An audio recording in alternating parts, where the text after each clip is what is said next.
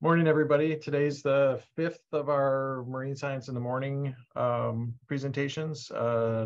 Today we have Ken Gioeli from he's the Natural Resources Extension Agent from or for the IFAS Extension in St. Lucie County. He's got 31 years of experience teaching Florida residents about native and non-native plants and animals. Recently, he's published work on Peter's rock, agama, and brown basilisks through the EDIS online journal. Ken has a master's in an MAG in agricultural education and communication from UF, and a certificate in environmental education and communication also from UF. He's also a graduate of the Organization for Tropical Studies Tropical Biodiversity short course in Costa Rica, where he studied vampire bats in their native habitat. He's also a Fort Pierce son, right? Central High School. Is that right? Yeah, Fort Pierce Central High School. Yep. Let's just say that the class was in the 80s. I'm dating myself, but I've earned all these gray hairs. Yeah, same. Mine was 80s also. And finally, Ken is a lead instructor for the IFAS Florida Master Naturalist Program, which teaches Floridians about plants, animals, and human dimensions of Florida upland, freshwater, and coastal systems. That's kind of a neat program. I have contemplated doing that myself. But without further ado, Ken, if you want to say anything, or if you want to start sharing your screen, Well, as always, I appreciate the opportunity to work with the St. Lucie County Aquarium. I'm going to share my presentation screen now. So for the next few minutes, we will be talking about non-native reptiles, and hopefully you are seeing. It doesn't look like you're seeing. Let me stop share for a minute here. Go in presentation mode again. While you're getting that figured out, I'll just remind people that we will be taking questions in the Q&A sort of chat session, and Dr. Paul is here to help answer anything she can. Anything that we can't cover, we will ask Ken at the end. Very good, thank you. So my presentation today is non-native reptiles on the Treasure Coast. And I appreciate the opportunity to come and speak this morning about these issues. So a little bit of nuance in some of the wording that I'm going to use in my presentation.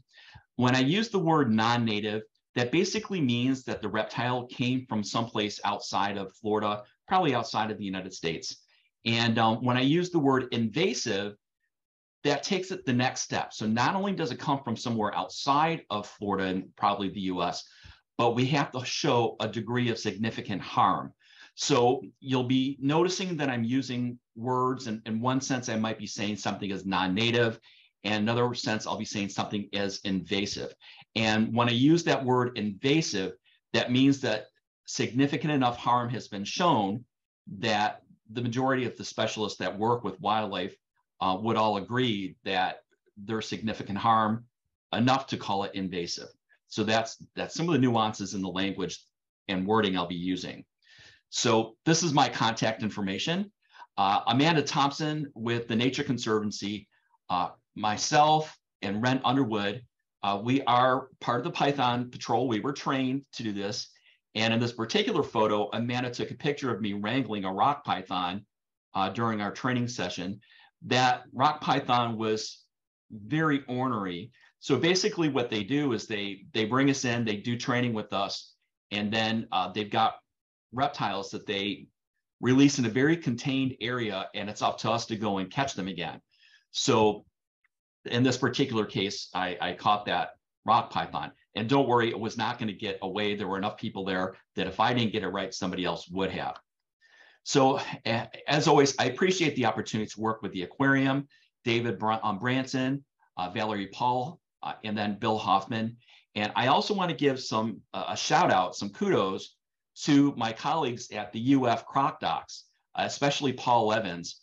He is the person that I tend to go to when these new reptile issues tend to pop up. And then we also have Dr. Steve Johnson at the University of Florida in the main campus.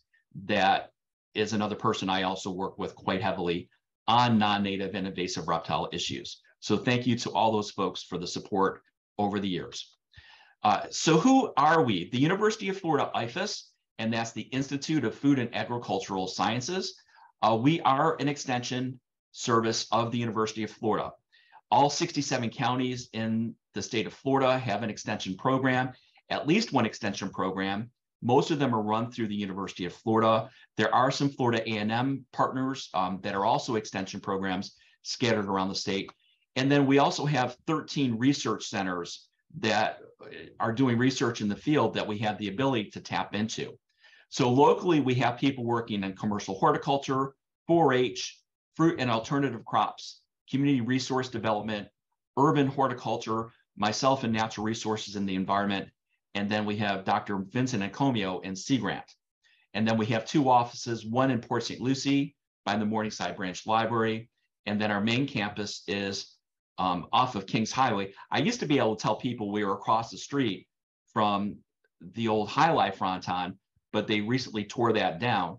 So I'm going to have to find a new landmark now to let people know where we are. But we're off of Kings Highway west of Fort Pierce near the Turnpike.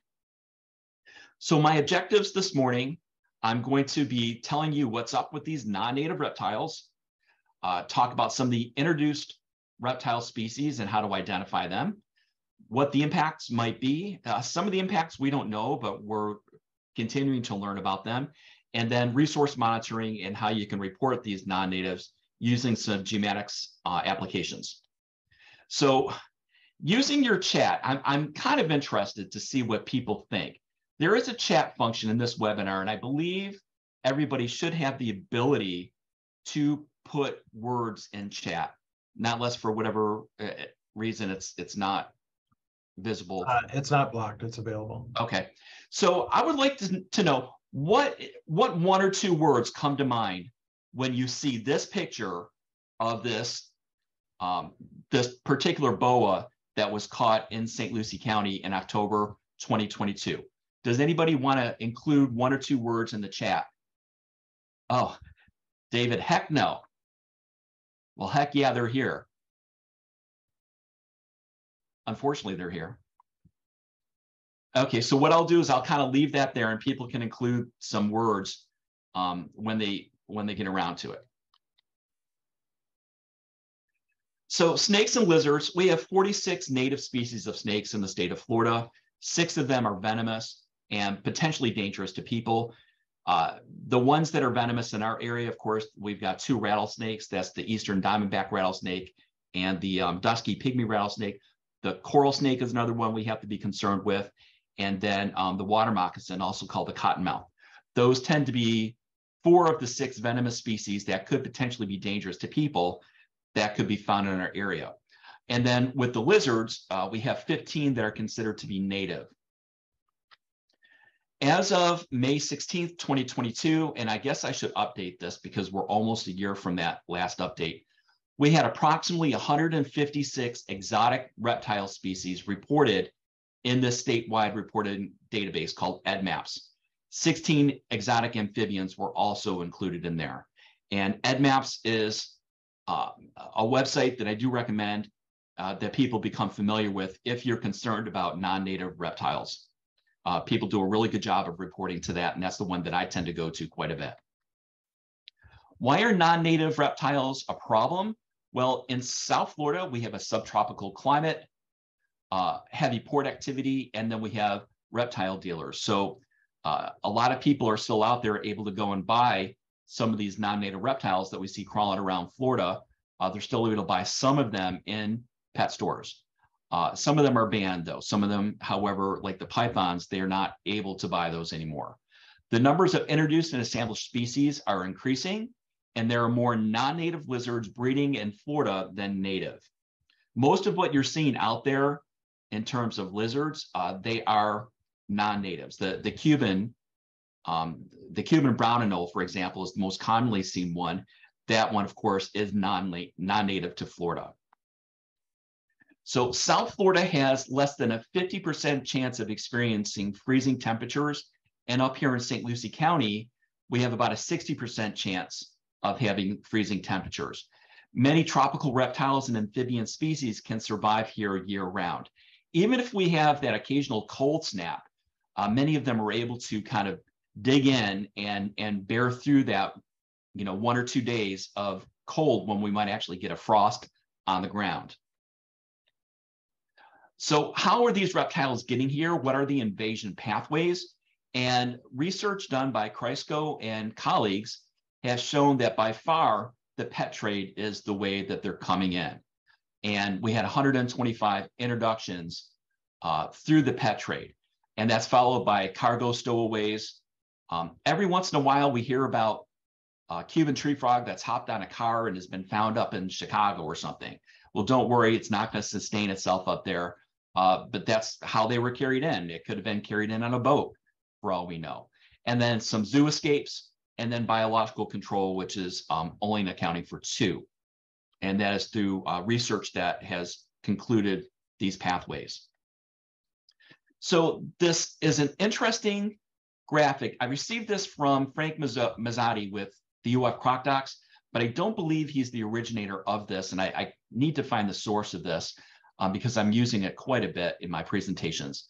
So basically, this is the paradigm of how something becomes an invasive species. Well, first of all, we want to prevent them from getting here in the first place. That's why we have government agencies that have restrictions on what can be brought into Florida. At our ports, we have the Florida Department of Agriculture, Division of Plant Industry, that will be inspecting some shipments of plants and so forth to make sure that non-native insects that could potentially be a problem, they get stopped at the ports. So preventing them is very important. However, it is not a foolproof way of keeping them out. Every once in a while, there are cracks in this system. And when a small number of localized populations get a toehold in Florida, it might potentially be possible to eradicate that quick introduction. That's why early detection and rapid response is really important when we're talking about non-native and potentially invasive reptile species, and any invasive actually, early detection, rapid response. But let's say that you have rapid increase in distribution and abundance. At that point, eradication is not likely. In other words, the population has expanded very quickly and has just, burgeoned over. And at that point, by the time the public typically becomes aware of them, containment is probably the only thing that we're going to be able to achieve. Complete eradication is not likely. For example, in our area, 10 years ago, we did not see those red-headed Peters's rockagama. We never saw those 10 or 15 years ago. And then when we did start seeing them, they were constrained down in Martin County. But over the last 10 or 15 years, they made their way over the Roosevelt Bridge, and they're working their way all the way up the coast of Florida. So, the public is aware of it. And at this point, it's too late to do a complete eradication. It's basically, we're trying to contain the problem, and it's not easy to do that. And then once the invasive species has spread wide enough and there's enough abundance, long-term management is needed and to suppress the population of non-native reptiles. And what comes to mind with this are the issues with the pythons in the Everglades. So you may be having some of these pythons that are impacting wildlife populations in the Everglades. At that point, you're having to make decisions. How are we going to manage land on species on such a large amount of acreage when we have such a large problem with these non-native reptiles, especially Burmese pythons, which are notoriously difficult to find. So, you have to have strategies to figure out how you're going to keep the desirable wildlife and the desirable state of the ecosystem intact. So I'd like to start talking about some of the reptiles that we've seen recently. The Peter's rockagama is probably the one that people talk about the most. And the male is the one that has the red head, and it becomes even more pronounced as it becomes more reproductively active. So as it's ready to reproduce, the coloration gets a little bit redder, the indigo parts become a little bit deeper blue, and they become really showy at that point. And usually the male, especially the alpha male, will usually have a harem of several females. And the females look almost like a brown Cuban anole. However, they're a little bit larger. They do not have the red head that the males have, but they have a little bit of turquoise in their coloration. So these reptiles are native to East Africa. They were first introduced in 1976 in the pet trade, and they were probably introduced several times, and that's what Nunez has discovered through his research. DNA analysis showed that it's not closely related to Agama africana, which is the red-headed agama, also called the rainbow agama. When I first started doing outreach on non-native reptiles, especially when people were asking me about these red-headed agama, that's what I used to call them. That's what the research at that time had pointed me in the direction of Agama africana, the red-headed agama. However, Nunez did DNA analysis. He tried getting me involved in this. I just didn't have the time to go out and collect the agama that he needed. But he did research that showed that it is not what we originally thought. So some of the older publications, you might see news stories. If you search under my last name, you might be able to find news clips of me calling them red-headed agama or African rainbow agama. The research has shown that that's not what they actually are. So I've had to change my discussion about this. The same reptile dealers in Homestead, Miami-Dade, and Palm City in Martin County were responsible for multiple releases. So yeah. So the current range in Florida, you can see that we are in the prime territory for Peter's rock agama in Florida, and they're working their way around Lake Okeechobee, heading up to Orlando, and they're working their way over to the Tampa Bay area. I would not be surprised if we don't see them going all the way up to Daytona Beach and even further. So what we need people to start doing is using these geomatic applications, and I'll talk about them a little bit later on, and start reporting these non-native reptiles so we can keep this map current and dynamic. So this was as of 2020. Well, 3 years later, this map has probably shown an expanded range if we were to do a revision, which we probably will be in another year or two. So what do they eat? These Peter's rock agama are mostly carnivores. They will eat some fruit. In their native range in East Africa, they are mostly insectivorous, but they've also been observed eating small mammals, birds, small reptiles, and vegetation such as flower, grasses, and fruit. However, more study is needed on the diet in Florida. Reproduction. In Florida, it's spring and summer. Sometime during April through August, the female will lay a clutch of eggs that are 7 to 9 eggs, and then she may lay 2 to 3 clutches annually. I personally have never seen the eggs out in the wild. I've had people send me photos of what we suspect might have been agama eggs. However, unless you hatch them out, sometimes it's very difficult to make that determination. So I personally am still working on becoming familiar with the reproductive cycles of these reptiles and what the eggs look like in the nesting situation, the clutch size. So I had a very innovative intern last summer. His name is Sean, and his goal was to develop an agama trap. He actually had several goals. One of them was to develop an agama trap. And this trap is a live cage trap that was successful. And basically what it is, it's a bait fish trap, a minnow trap. And what he did is he sealed up all the openings, and then we put a cricket trap in the middle of it. We filled up the crickets with, filled up that trap with crickets, and we put it out in areas where the agama were able to see this trap with all the crickets in it. Sean did a really good job observing from a distance, and he would get the binoculars out and he would just watch them. He really did a great job on this project.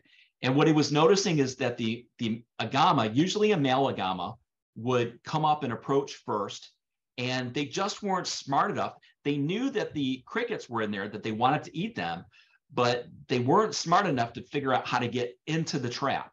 So you see that palm frond that Sean had in the lower corner. He tried making ramps and things like that to help to help the agama figure out how to get in the traps. And we contemplated what to do. And I went out in the field with them one time, and I saw what it was that was actually occurring. And I said, well, why don't we actually just cut a hole in the bottom? And when we cut the hole in the bottom, sure enough, within 5 minutes, we had caught our first agama. So in this next slide, there's a video, and hopefully it will show up well.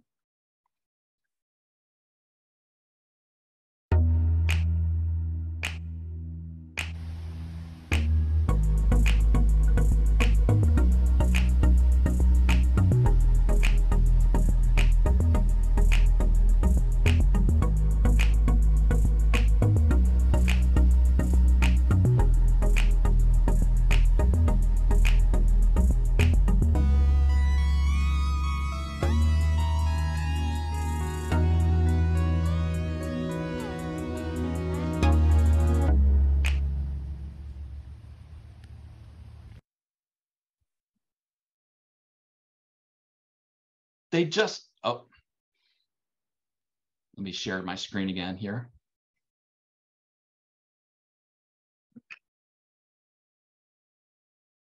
Give me a second as I work on this. I love PowerPoints and stuff when they're embedded in Zoom, especially if there's a video. So give me a second while I get past the slide.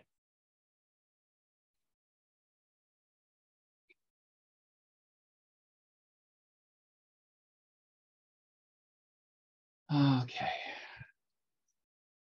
All right. So Sean did a really great job spending quite a bit of time. And what you noticed in that video is the agama were probing underneath. So we felt, well, if they're probing underneath, why not just make it easy for them? Let's not do any ramps or anything like that. Close up the openings and just put a hole in the bottom, and the agama were going right in. And he did a really great job at figuring that out. Another reptile that we've been working on quite a bit lately are the brown basilisks. And one of our staff members here at the extension office asked me about the basilisks because she was seeing them in her backyard off of Crosstown's Parkway in Port St. Lucie. And she had mentioned that she wasn't really finding much information about them in terms of what's going on in Florida. So we wrote a publication on it. We did a lot of research and did an EDIS publication for UF, and it's available now. We have it in both English and Spanish. And if you contact me, I'd be happy to get the information to you. They were first introduced in Florida in 1976. First year in St. Lucie County was 2003. The origin ranges from central Mexico to northern Colombia. Populations are confirmed in breeding, apparently self-sustaining 10 or more consecutive years. So they are expanding in population sizes, and they're found in ditches, canals, very commonly called the Jesus Christ lizard. So the first time I encountered them was in the canalways over by the Oxbow Eco Center off of St. James in Port St. Lucie. I was actually on site looking for some other reptiles, and when I went towards the canal, all of a sudden I heard and saw splashes of water and rustling in the saw palmettos that were nearby. And it reminded me quite a bit of the velociraptors in the Jurassic Park movies, except in miniature. So, these reptiles, they get to be at the most maybe 10 inches to a foot in length. They seem to be getting larger and larger, though, as time goes on. But, that's very reminiscent. It reminded me very much of those Jurassic Park movies. They're known for the crest on the top of their heads, and they have a lateral line that goes down the sides of their bodies. When they're near water and they're trying to escape from predators or from me, what they have the ability to do is run on water. So they can go fast enough and put enough downward pressure on their back legs that they kind of get up on their hind legs and then run and scamper across the water. And all you see are splashes of water flying everywhere. And so that's why they call it the Jesus Christ lizard, because it can literally walk, in this case, run on water. Of course, another one that is confirmed to be invasive is the green iguana. Green iguana can be either brown or green. There is a brown spiny-tailed iguana, but the one that we're seeing in St. Lucie County is the green iguana, and it comes in a brown or green color form. This particular photo I took off Savannah's, off of Midway Road, the Savannah's recreation area. And just a month ago, we had our bicycle iguanathon over at the Savannahs. We didn't know, if we were going to be successful or not. We did see iguana out there, but we had 35 people on bicycles riding the 2-mile trail down there that's paved. And sure enough, we did see iguana on the way back, and they were basking on some branches. They're first reported in the 1960s in Hialeah, Coral Gables, and Key Biscayne. Right now, they're in Broward, Martin, St. Lucie, Miami-Dade, and then on the West Coast as well. The reason they're considered to be invasive is because of the fact that they're known to, well, first of all, the expanding range, but also the fact that they have the ability to drop salmonella onto crops. So let's say these vegetarians, by the way, they are vegetarian. Let's say you have strawberries or cucumbers or something that are growing in a field. Well, that's very desirable to iguanas, and they would go in there and they would eat those particular fruits and vegetables. Well, as they're doing that, the potential is there for them to pass salmonella in their droppings. So that's how we're able to consider them invasive, because there is potentially harm to people. I'm going to back up one slide because I forgot to mention something with basilisks. We're calling them non-native right now, but there is research that is starting to come out from the Florida Medical Entomology Lab that this particular species and some of these smaller reptiles, and I'm assuming the agama might fit in there, they are known to be bitten by some of these Culex mosquitoes that could potentially be passing some pretty nasty zoonotic viruses to people. So we know, for example, Eastern equine encephalitis, it goes from a Culex mosquito to a bird where the viruses are amplified in a bird, and then another mosquito bites the bird and gets the virus in them and then goes and bites a person. And that's generally how people get these diseases. So there's research right now looking to see if these reptiles dilute or amplify viral loads for these nasty viruses. And that work is being done at the Florida Medical Entomology Lab in Vero Beach. But I cannot tell you right now that there's conclusive evidence that they are invasive, but there certainly is, there are people looking into it. So one other non-native is the Brahminy blind snake. Every once in a while, I have somebody coming into the extension office telling me that they found a worm in their bathtub. And usually they're not worms, it's the Brahminy blind snake. And they're small, about less than 6 inches, round. They do have scales if you look at it under the microscope, and you see in that bottom picture, there are scales on it. They were first introduced in 1976. There's cargo stowaways. These are fossorial, which in other words, they're going to be digging themselves down into some soil. If you have mulch, they might be digging themselves down into the mulch. And they're parthenogenic. In other words, they're all females. They're widely introduced globally, strictly fossorial and found under rocks, logs, debris. They eat eggs and pupae of ants and termites. So there might actually be a little bit of a benefit to having them there. When people find them in their bathtubs, usually what's going on is somebody has brought a plant into the bathroom, and one of these Brahminy blind snakes has been in the plant, in the pot, and has worked their way down into the bathtub, and there's only one way to get out, and that's down the downspout there. They're not able to get out down the drain. They're not able to get out unless they either go down the drain or somebody picks them up and moves them out of the bathtub. It's basically a giant pitfall. And you see the size of it, they're really tiny. And we have worked with Burmese pythons. We have had reports of them here in St. Lucie County. They are in the Everglades. South Florida is the primary invasion location for these reptile species. This particular photo was part of the Python Patrol training that we went through, and it was quite an experience, let me tell you. FWC, Florida Fish and Wildlife, prohibits snakes and lizards. They have a law that says iguana and tegus They can be qualifying only for commercial sale use, and so forth. There are limitations, basically, for many of these non-natives. And you cannot use these, you cannot have these reptiles, you can't purchase new ones unless you're within a very narrowly defined reason for having them. These Burmese pythons, reticulated pythons, green anaconda, and so forth. So these are pretty much prohibited right now.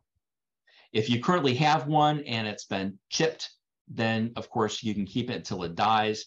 But more than likely, you're not going to be able to buy another one from a pet store unless you have some specific reasons for needing it.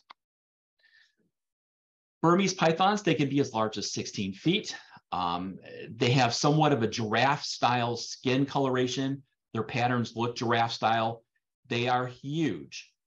Introduced in 1979 in the pet trade, and their range is primarily in South Florida. However, they are expanding northward. Here in St. Lucie County, we've had a few reports of them.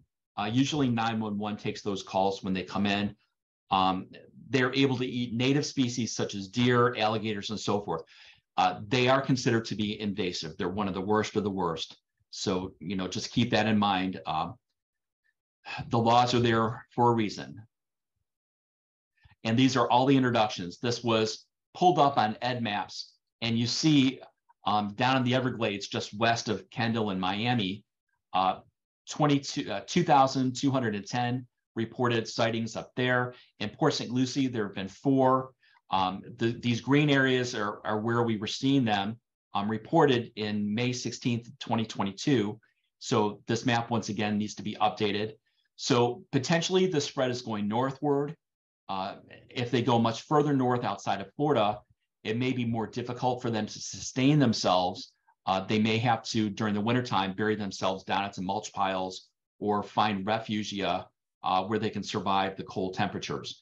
But they are certainly widespread throughout central, mostly South Florida, though. They're very often reported to the police or sheriff. They will sometimes make it into the newspaper, but they're not always reported in a way that scientists and biologists can use the information.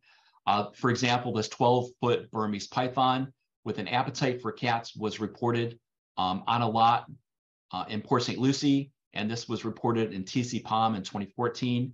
And the police department was dispatched and they took care of it. What happened is these pythons, they're used in the canalways. Basically, they're aquatic organisms. They will get around in the canal systems, these freshwater systems. They will sometimes be in saltwater areas, but usually just to get to someplace else. And then, of course, they're able to climb through trees and be fairly dynamic in the environment as far as where they go. So what is IFAS doing in St. Lucie County? We have master naturalist training. Some of my students, they've taken the coursework and they've actually gone out and become members of the Python Patrol, and they've become certified. We do resource monitoring, we do public outreach like this, and then of course program evaluation to find out how well we're doing with teaching people how to identify and monitor and manage these reptiles. So how can you help? You can be eyes and ears.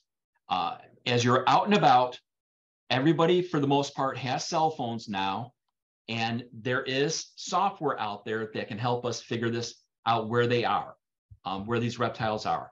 There's EdMaps, for example. I've referenced that several times. The app that feeds into EdMaps is called I've Got One. And when you're out and about, if you see a non-native reptile, first of all, make sure you're safe, because there are some of these reptiles could potentially be dangerous, especially these Burmese pythons could be capable of killing a person. So make sure that you yourself are safe, and then use that app to take some photos and upload it to the system. And people on the other side of I've Got One, they're usually monitoring EdMaps. They're able to do a verification, and if it's soon enough, we might be able to do an early detection rapid response and get out there and actually do an eradication. We cannot go out for every agama. We cannot go out for every Cuban tree frog. But certainly if there's something large and unusual, we will try to make all accommodations to get out there and work with the situation. We also have information on snakes that are native in Florida, and that's through the UF bookstore and through our EDIS series of publications. And special thanks to these experts, Dr. Steve Johnson, Dr. Frank Mazzotti, and then Paul Evans. So what I'd like to do at this point is put a quick survey in the chat box. And I need you to do a favor for me, please. And in the chat box, there is a survey. Just click on that link and let me know what you thought about the presentation today. And while you're doing that, maybe you can put some questions in the chat box. And David, I can go ahead and take questions if there's anybody that has questions. Thanks, Ken. It looks like Emma's telling me that the chat's disabled, so I'm going to put this in the Q&A. Oh, okay. I'm not sure if everybody can see the. I'll put it in answered. Oh, I guess not. Okay, so answer B. Oh, that's not it. Hang on. See, I know how to compute. B. Okay. So I put the link into the Q&A under an answered question where Emma Chesley is telling me that chat is disabled. So if you can go in there. I can't see it. Otherwise, I will send it around via email. Oh, Kelly said she has. I'm not sure if everybody can see it. We've had some issues with chat and Q&A. Oh, I see. I put it down to hosts and panelists. Okay, Kelly sent it to everybody. All right, thanks, Kelly. Thank you. I don't have any questions. If anybody's got anything, please put it in the Q&A or pipe up if you have the ability. I guess I do have a question, and sure.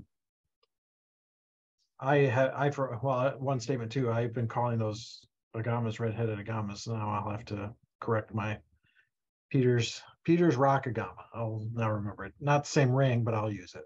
Are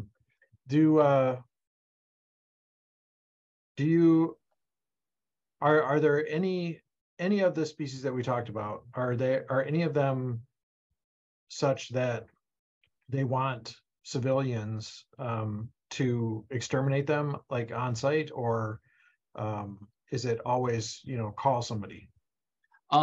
Pretty much any of the ones we talked about today, humane lethal euthanization would be recommended. Mm-hmm. And I am not the person who is the regulator who determines what is and what is not humane. And I'm a little bit hesitant, as always, to talk about euthanization, but I will, since we're, working on the aquarium is a scientific organization. I work for a scientific organization, and sometimes these things have to be discussed. So the Fish and Wildlife considered humane euthanization to be destruction of the brain. So you can use a pellet gun, something that's going to be usually a single impact blow to the skull, destroy the brain, and then they want you to take it a second step, and they want you to get a screwdriver or something like that and pith out the brain matter. Mm-hmm. So it's pretty much a two-step process. And this goes through, it works for Burmese pythons as well as these Peter's rock agama. They want the same process used where you're impacting the skull, destroying the brain as expeditiously as possible, and then pithing the brain matter out. They consider that to be humane. But they also know that these reptiles, these non-natives and the invasives, it's beyond the ability in many cases for us to do anything other than containment. So you could spend your whole life out there trying to kill off every Peter's rockagama that you see in St. Lucie County. You're not going to get them all. They're here to stay. However, if you have some in your backyard, well, you might be able to work at it. It's not going to be the easiest thing in the world for you to do, but if you have nothing else going on, knock yourself out. So I hope that answered the question for it. They once you trap them, they do not want them released alive. Mm-hmm. I know just in our little compound here, we've got iguanas and Peter's rockagamas. So yeah. So that two-step process. Mm-hmm. And you guys are in the aquarium trade, so you probably have those fish bait traps around, and they work really well. Baited with crickets, they work really well at capturing those agama out there. So Valerie has a question. Can you comment on the diets of agama and other lizards?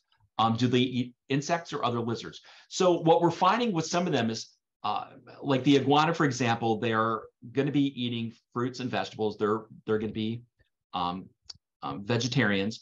However, the agama and the basilisks are going to be a little bit more omnivorous. They're primarily carnivores. They will be eating other smaller reptiles. They will eat some fruits and vegetables, but they're usually looking for, smaller things that are out crawling around, insects and smaller reptiles. We have seen some study where some of the native green anoles have been pushed higher up into tree canopies. They've been displaced, and that's all because of competition. These non-native reptiles are pushing the native green anoles out of their natural territory and causing them a little more distress, causing them to move to other parts of their environment. So they're out there, they're doing harm to the environment, but we still don't know exactly the extent of all of it.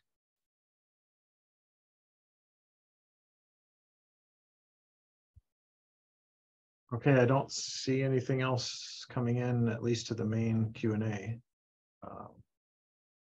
So at this point, I guess I'd like to say thank you for coming and talking to us. It's nice to hear something that's not specifically marine oriented sometimes, and these are things that we see all around us, and yeah, that's pretty interesting. So do you have anything to say about that naturalist program in terms of if people want to attend that or take that? Sure, I have that process. Right now, I'm teaching the Florida Master Naturalist Environmental Interpretation class, and the first day of class was on Tuesday, but it was our first day orientation. If anybody wanted to take that course, they would go to masternaturalist.ifas.ufl.edu, and I can put that in the chat box, and hopefully I will get that.